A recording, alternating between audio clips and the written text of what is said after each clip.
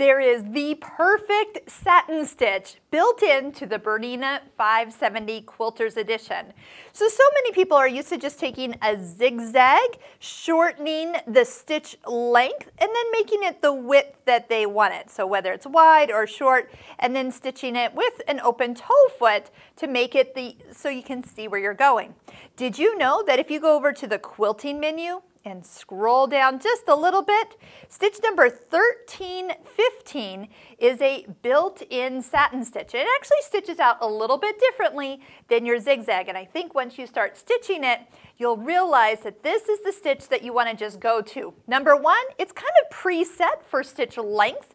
As for stitch width, that's going to be determined by really how big your applique piece of fabric or the look that you're going for.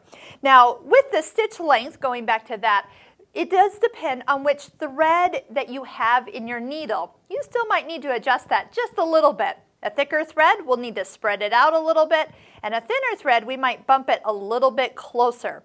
So let's just go ahead, I'm going to put everything back to normal setting, and let's stitch it. I have kind of a variegated thread on, and it is a little bit thicker than a normal sewing thread, so we'll see what the results are once we get started. So no matter what, you do need to always have stabilizer under your fabric when you're working with some type of heavy satin stitch like this. Now this fabric's a little bit of a coarser weave, and I can see immediately that I need to bring this stitch length just a little bit closer together. I like a nice solid filled in satin stitch, and I think once we get enough stitched here, you can see what I'm talking about. So as it's a little bit more open here, I can see it's already filling in as I go. So as you stitch, you can always adjust the stitch width and make it wider or even a little closer together if you feel like you want it a little bit more solid. But as you stitch, you can really see the changes and get it to be dialed in perfectly for what you're stitching around. I use this satin stitch a lot with our BERNINA Stitching Cosmos online course. I actually used it here as I was stitching down this reverse applique over my pin tuck block. We do so many different fun techniques. Sometimes we apply the fabric to the top of our blocks, and sometimes we apply it to the underneath side.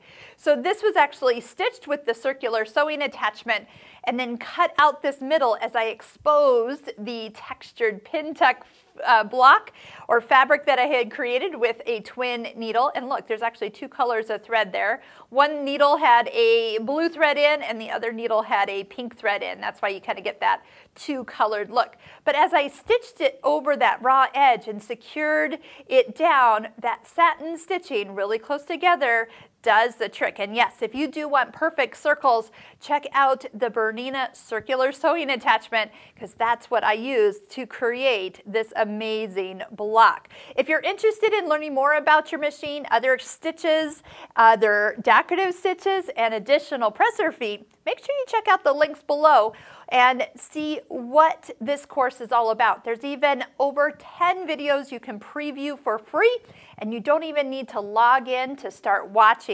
Maybe you and I could have a class together and we can master your wonderful BERNINA inside and out together. I hope to see you in class soon.